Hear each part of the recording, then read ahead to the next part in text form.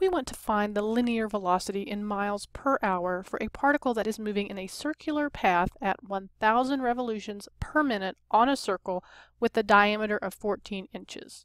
Okay, so the first thing it tells us is its linear velocity. So the first thing I know is I need to write down that formula. So that's going to be V equals S over T. Now what else does it tell me? Well, it tells me that it is 1,000 revolutions per minute. So I'm going to write that down. 1,000 revolutions per minute.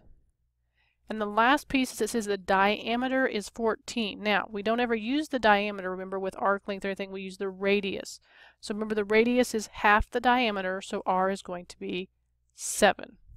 So if I've got 1,000 revolutions per minute, well, I know I'm going to need to get radians. So I know that I need 2 pi per revolution. So as we recall, the revolutions are going to cancel.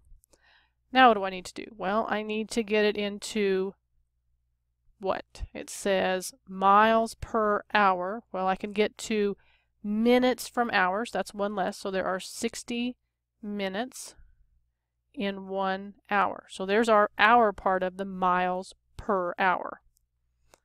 So what do we want to do next? Well, I'm going to go ahead and do this calculation. Now remember, you do not want to round until you get to the very end.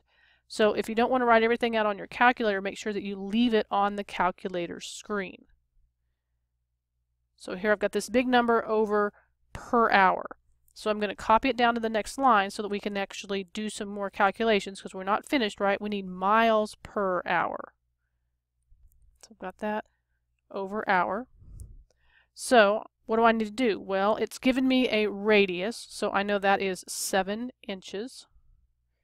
And I can convert inches into feet. In 1 foot, there are 12 inches. So my inches will cancel. But I don't want feet, I want miles. So I know there are 5,280 feet in 1 mile. So my feet are going to cancel. So now I have miles per hour, which is what I want.